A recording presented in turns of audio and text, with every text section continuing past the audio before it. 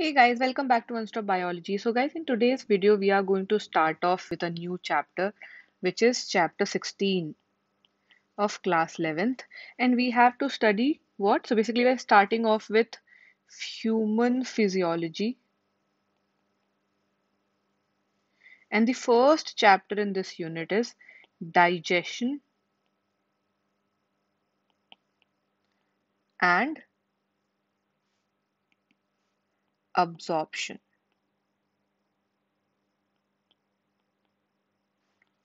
right? So guys, before we start off with the video, if you're new to the channel and if you have not subscribed to the channel yet, please do subscribe to it and press the bell icon to get all the updates, all the notifications. And yes, if you're able to understand the videos, please do like it and share it with all your friends.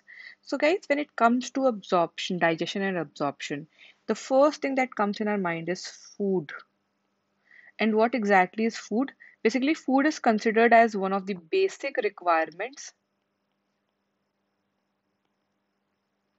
And this basic requirement is for all living organisms, basically, right? Right. And why it is considered as one of the basic requirements? Because we have various components in our food which are required for growth and repair, right?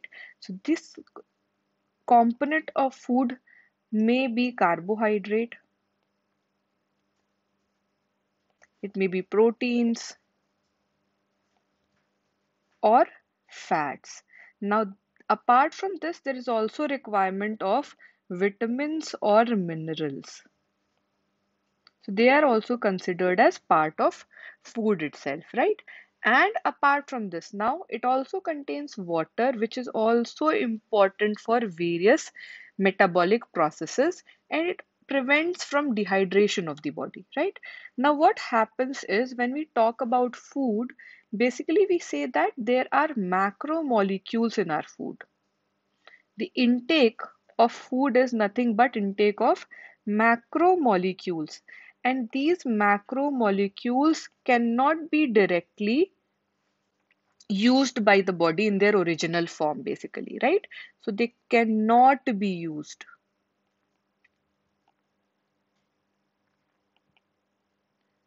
directly, right?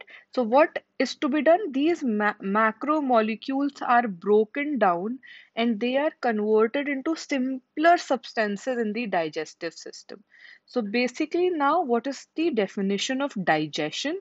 It is nothing but the process of conversion of complex food substances into simple absorbable forms, right? So basically we'll write the definition of digestion first.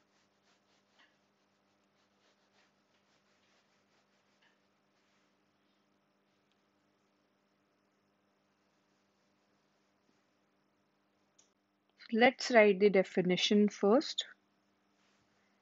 Digestion. So it is process of conversion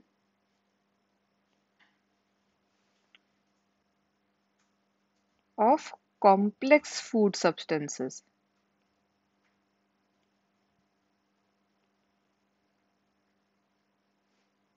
to simple absorbable form, right? And this complete digestion is carried out in our digestive system. So basically, now if we talk about the human digestive system, right? This digestive system consists of two things. Human digestive system.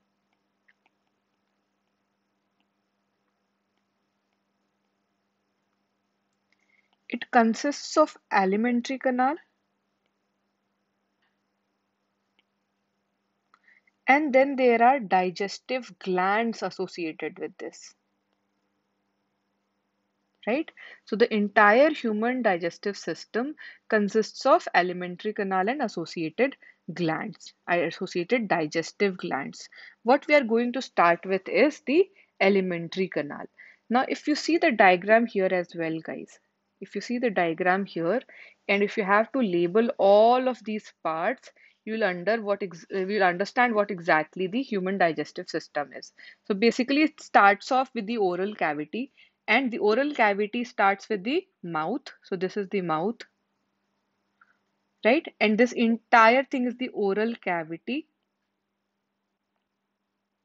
right? Then you have some glands in the oral cavity. So the first one here nearby the ear is parotid gland. Then towards the jaw, you have submaxillary and sublingual gland.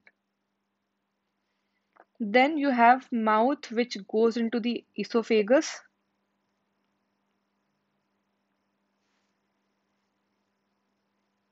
The esophagus joins with the stomach. The stomach ends at duodenum. Then you have jejunum. So all of this is part of the large intestine, right? Here you have the colon, so small intestine. You have the transverse colon. You have the ascending colon,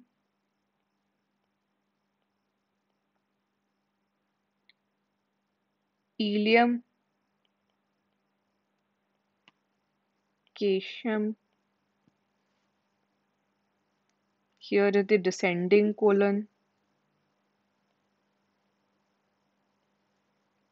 This is known as the sigmoid colon.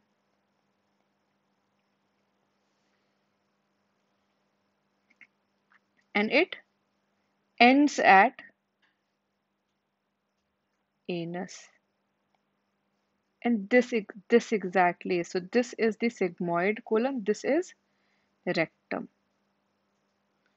And then you have various other organs as well, which is associated. So here you have pancreas. This is this small organ. This one is the gallbladder. And this is liver, right?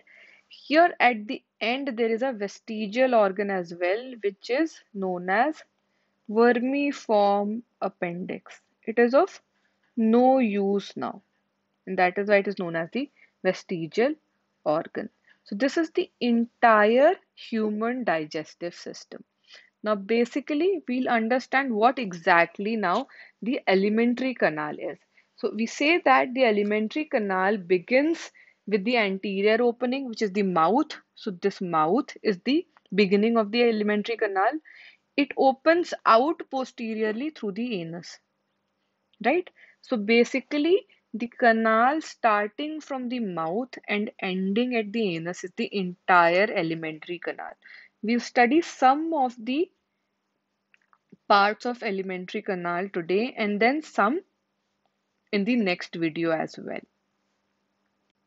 So today what we are going to do is we are going to cover the oral cavity first. Let me just clear the screen quickly. Yes. Now basically what happens is, as I said, it starts with the mouth. So this mouth leads to the buccal cavity. Buccal cavity, or it is also known as oral cavity. Now, oral cavity has a lot of things. Oral cavity has a number of teeth. It has a muscular tongue, right? So it has a lot of different things. Now, again, this group of teeth or number of teeth, or if I single it out, each tooth is embedded in a socket, and this socket is made up of bone, and this bone is known as jawbone. So basically all of our teeth is basically joined, right? and it is embedded inside something. And this, from there, it is basically the tooth. So basically, if we have any kind of infection, you would notice that we have toothache. So that is because we have various nerves connected from the other end, right? Where it is embedded exactly. So the tooth is embedded in a socket of jawbone. And this type of attachment of tooth to a jawbone is known as thecodont. And that is why we say that we humans have thecodont kind of attachment. So this attachment is basically embedded tooth embedded in a socket of jawbone. Okay, now majority of mammals, right? If you talk about mammals itself, not just human beings, majority of mammals, including human beings, form two set of teeth during their life, right? So we also have two set of teeth, right? One set is when we are born, right? After a few months, we start getting our teeth, and then it falls off, and we get a permanent set of teeth, right? So basically, a set of temporary milk teeth, and that milk teeth is replaced by a set of permanent or adult teeth, right? So humans and a lot other mammals, they have two types of teeth during their lifetime. One is the temporary milk teeth, and the other one is the permanent adult teeth. And this kind of dentition is known as what? This kind of dentition is known as Diphyodont. Right. Now let's go to the other point. Now, if we talk about an adult human, an adult human has 32, remember, 32 permanent teeth. So we have 32 permanent teeth, and these teeth are basically divided into four types. You can see the types here. So we have incisors, we have canines, we have premolars, and we have molars.